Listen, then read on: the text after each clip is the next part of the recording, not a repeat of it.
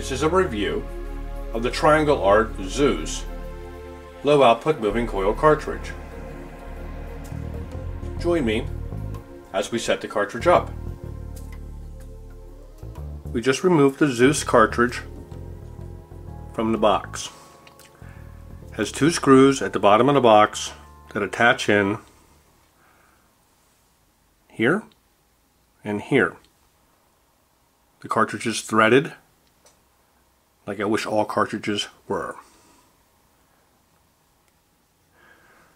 You can see here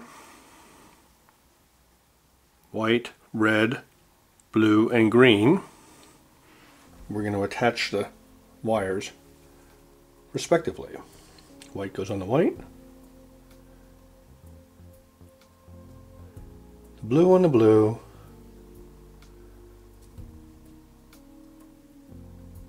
the red on the red, and the green on the green. I do it like this for safety's sake, so in case you fumble and drop it, it's held by the wires. I've already put the screws in the head shell. You can see it better here. Okay, and the cartridge is snug. Now when you set the cartridge up on the Osiris arm, make sure you put a piece of tape or you hold the arm here, so if you push down on it, that when the arm is held up by a magnet at the back. So the magnets go like this, the back of the arm goes up. Make sure you protect it. And that's all there is to the initial setup. We'll take the tape off here. And now let's dial it in.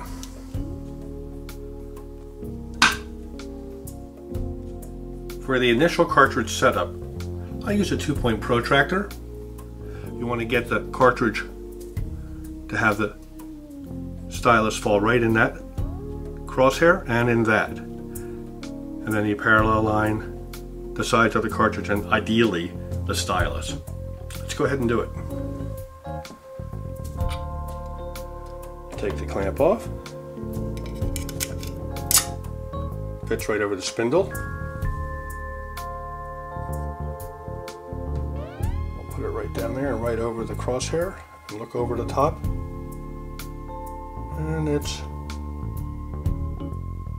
little off here. Has to be twisted out a little bit. Same here. Let's go ahead and do that. Once you do this, you're done. And there we go, a little bit more. Snug that down. That looks real good there. Now see, I'm looking from above, and you can't see that from the camera angle. Good. Next, we'll set the weight. And we have the cartridge lined. Now let's set the tracking force. I use a My Weight MX50. It measures in 1/100ths of grams. Let's turn it on. And we'll set it down. 1.91. I like to track between 1.8 and 2 grams as initial setup. Take that down just a little bit more. Okay, that's 1.81. Great starting point. And we'll dial the rest in by ear.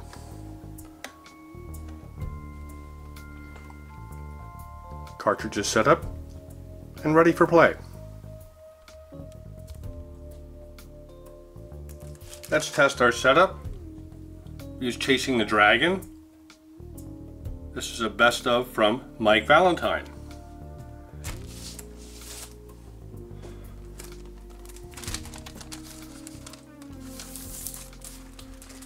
We'll play the track with the 2 mandolins. You might be a little familiar with it. We've begun using this music about 6 months ago.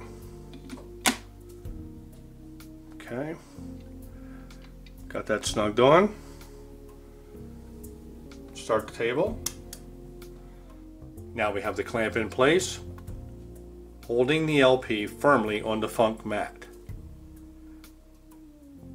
The platter is spinning. The belt is rotating around the platter. Let's play some music. Move the arm over to the leading groove. We'll lower the cueing gently. And here we go.